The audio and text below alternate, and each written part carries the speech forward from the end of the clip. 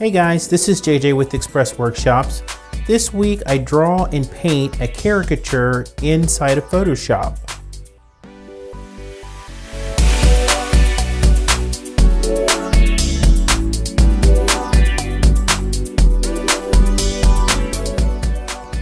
Okay, this is a screen capture of a caricature that I did of the actor Don Cheadle. Now, actually, and this is important when it comes to caricatures, I'm actually drawing or caricaturing the character that he plays on House of Lies. So even though it's Don Cheadle, it's actually Marty Kahn. That's the character that he plays on House of Lies. So I have to kind of look at that character to get the caricature that I'm looking for, because you know, Don Cheadle also, you know, he's been in lots of movies, and he's also done lots of roles where, you know, they're more serious, or they're, you know, he was in Iron Man. So if I was doing a caricature of him in that context, then I would have to really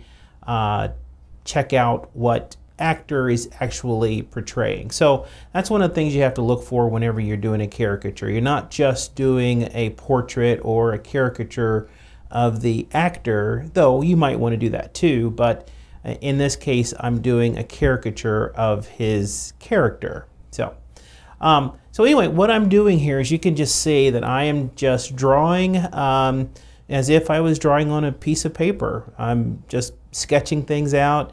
And in this stage, I'm not really worried about all the details. I'm just going in and making sure that I have everything placed where I want. And at this stage, it kind of does look, you know, kind of like a child's drawing or something, because I'm just keeping my my pencil strokes really light, and just kind of trying to capitalize on the actual framework of what I'm doing. And here I added another layer in Photoshop, and I'm just going around and refining what I've done. And I'm not really tracing over the lines per se. I'm just going in and just refining the drawing that I have underneath. That's one of the advantages of using Photoshop, is that I can just create another layer and go in and you know, make the opacity on the layer below it light and just draw right over it. So I don't want to ramble on. I tend to do that whenever I'm drawing, but with a caricature, you really have to pay attention to getting a likeness, and I think that that's pretty obvious. But that's, you want to have the likeness, but you don't necessarily have to you know, just draw a portrait of that person. That's not what a caricature is all about. A portrait will actually just copy what you see on the photograph, or if you're doing a person live, where a caricature is really, you're getting their likeness, but also you kind of want to get some of their character, what your feelings are when you actually see this person. So that's what I'm trying to do here, is I'm trying to work out some of that stuff, and I'm going to do a painting on this, so I'm not really going to be really crazy here about getting, you know, every little value right with my sketch. I'm just going through and trying to make sure that I have a nice foundation for it. And one of the things that I thought about when I did this caricature, and thinking about doing it for you know, a video, is that it's kind of hard to see where the artist is going with things. So at this stage, you know, it may not look so much like the person, and really that part of the process is really kind of hard, because you think at any minute you're just going to have to stop and say, this is just not working. But my advice is, and what I do, is I just keep working through it. I just keep going, and I keep adjusting, and I erase lines, and I make things darker, and The beauty of doing it in Photoshop is if I've got the nose right, but maybe the eyes are a little small, I can go in there and just shrink the eyes down. So definitely there is an advantage of using Photoshop. So that's what I'm doing now. I'm just kind of going through and getting some of the values. In a few minutes here, you'll see that I'm going to just make the background gray and start painting on top of that. And the reason that I'm doing that is because I want to be able to see my darks as well as my lights. And this is just a value painting, so there won't be any color in this. And I want to be able to go right in and see where my lights are and where my darks are. And I can't do that if I'm doing it on just a white background. So when I put the gray background on here in a few minutes, you'll kind of understand where I'm going with that.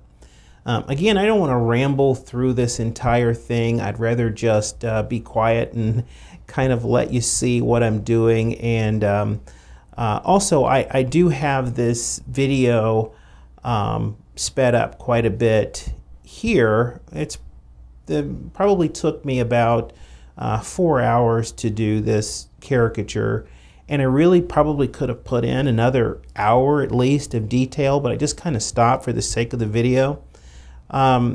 If this video is too long, which it'll probably be about an hour, you can look at the finished video, and it's sped up quite a bit more. I have a link to it here. You can click on that and go to that video.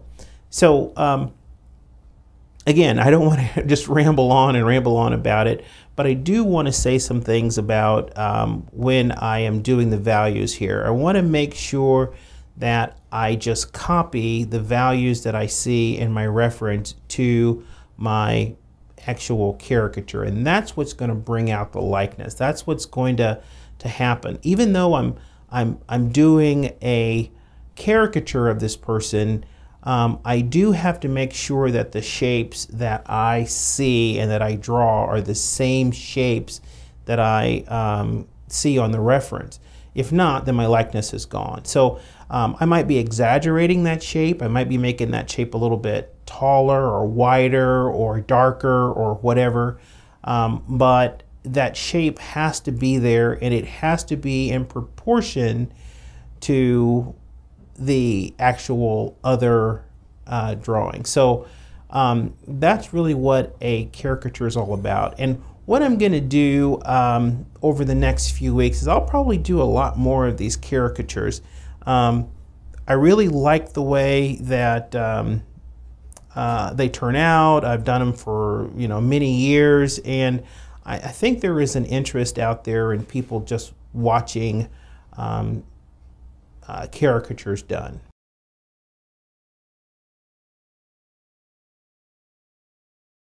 So again, here's where I'm going for the gray value for the background. I'm just making one value, and then I'm going in and I'm starting to put in some darks. And I still have my drawing there, and I don't want to lose my drawing that I had. So I'm just using a layer underneath my actual pencils to start blocking in everything. And here it's going to be very, very, very loose. I'm just trying to get the values right. I'm looking at my my reference, kind of squinting my eyes a little bit so I can see those shapes better. And I'm just going back and forth and making sure that I have the right value in the right place. And eventually, if I get all those values in the right place, even though again it is exaggerated, then I will get the likeness that I'm looking for. Okay, I think I'm just gonna shut up, and I'm gonna let you just go ahead and look at the rest of the video. I hope that you stick with it. There is a lot more things that I'm doing here with this, and like I said, it is sped up. It's not actually 4 hours long. It's probably closer to 50 minutes long. So if you stick with it, I'm sure you'll enjoy and kind of learn more just by watching what I'm doing here.